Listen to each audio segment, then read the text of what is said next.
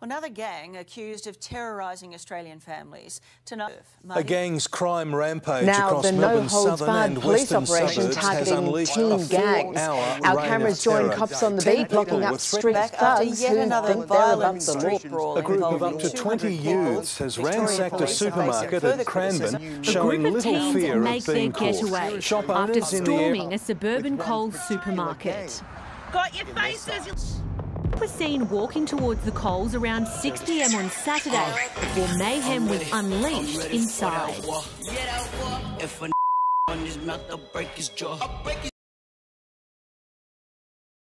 Since 2016, Victoria has been at the centre of a gang epidemic. Or have they? Is the supposed African gang crisis taking place in Victoria a genuine concern? Or is it the media over-dramatising issues to create a moral panic? The term African gangs is key to the issue here. Labelling a group of mostly Sudanese and South Sudanese individuals as African gangs is a gross generalisation.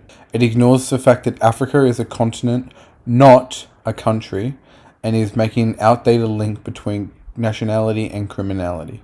In general, the reporting was massively over-sensationalised. The constant reporting on events led to crimes not connected to gangs, mostly based upon shared African heritage, when in reality only 1.5% of all offenders in Victoria had Sudanese background. While yes, Sudanese people only make up 0.16% of the population in Victoria, so they are being overrepresented in the crime statistics. But this isn't enough evidence to show the media were correct in their reporting of African gangs. As well as the crime rate in Victoria were down 4.8% in 2017, and youth crime rates have been decreasing for a decade.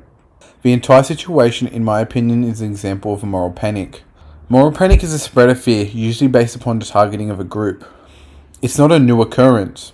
The phenomenon has probably existed as long as human society. First coined by Stanley Cohen in his book Folk Devils and Moral Panics. He used the case study of the Mods and the Rockers as an example of a moral panic created by the media.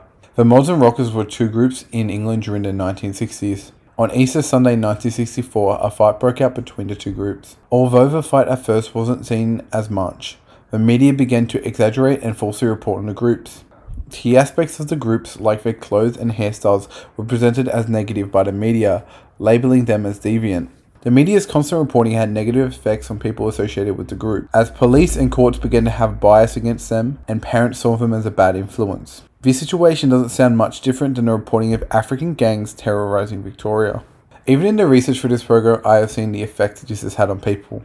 Countless of racist comments being written on videos that I used to make the intro. Many are saying to deport these people and their families. Many times ignoring the fact these kids are second generation, making them Australian. So the comments of them failing to adapt don't make sense as they were raised in this country. The discrimination has had a massive impact on the community. Lower employment based upon ethnicity and fears of racially motivated attacks. Both of these problems have led to the Sudanese people having a harder time adapting and falling into a system of poverty and violence, in turn creating the problem the media were reporting.